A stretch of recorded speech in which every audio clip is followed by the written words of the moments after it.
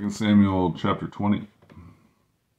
And there happened to be there a man of Belial, whose name was Sheba, the son of Bichri, the Benjaminite. And he blew a trumpet and said, We have no part in David, neither have we inheritance in the son of Jesse. Every man to his tents, O Israel.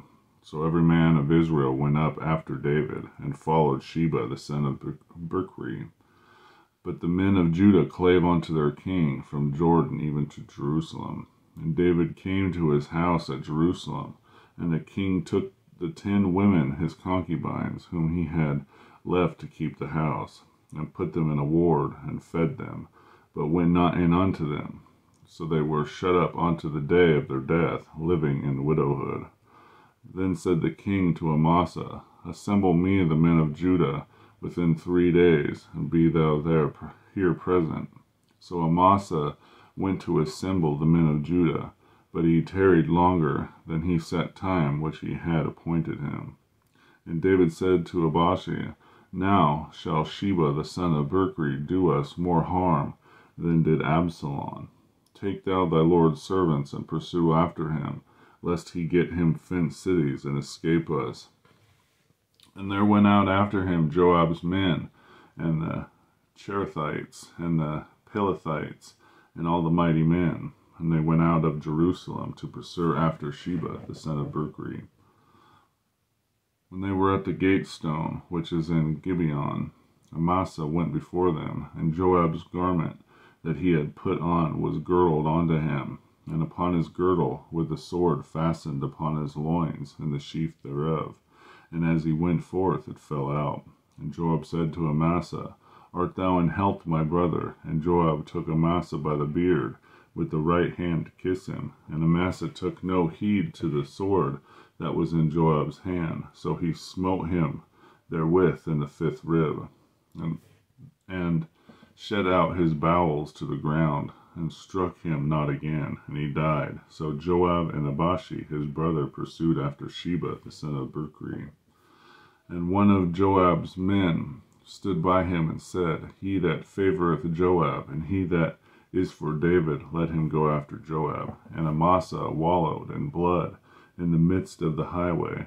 And when the man saw that all the people stood still, he removed Amasa out of the highway in the field, and cast a cloth upon him. When he saw that every one came out by him, stood still. When he was removed out of the highway, all the people went on after Joab to pursue after Sheba, the son of Bichri.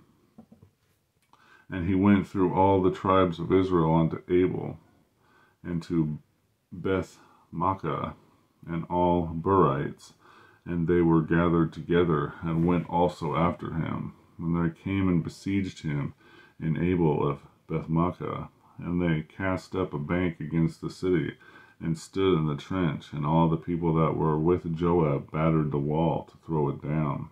Then cried a wise woman out of the city, Hear, hear, say, I pray you, unto Joab, Come near hither, that I may speak with thee. And when he was come near unto her, the woman said, Art thou Joab? And he answered, I am he. Then she said unto him, Hear the words of thine handmaid. And he answered, I do hear.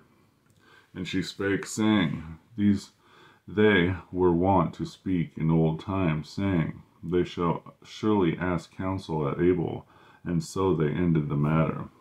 I am one of them that are peaceable with faithful in Israel.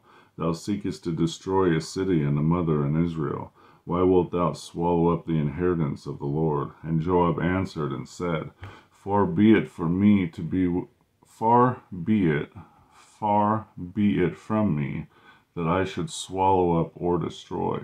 The matter is not so, but a man of Ephraim, Sheba, the son of Bichri by name, hath lifted up his hand against the king, even against David.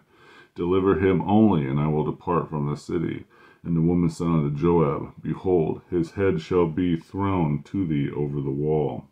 And the woman went unto all the people in her wisdom, and they cut off the head of Sheba, the son of Bichri, and cast it out to Joab, and he blew a trumpet, and they retired from the city, every man to his tent, and Joab returned to Jerusalem unto the king. Now Joab was over all the host of Israel, and Benaiah the son of Jehoiada was over the Cherethites and over the Pelethites, and Adoram was over the tribute, and Jehoshaphat the son of Ahilud was recorder, and Shiva was scribe, and Zadok and Abiathar were the priests, and Ira also the Jarite was a chief ruler about David. 2 Samuel chapter 20.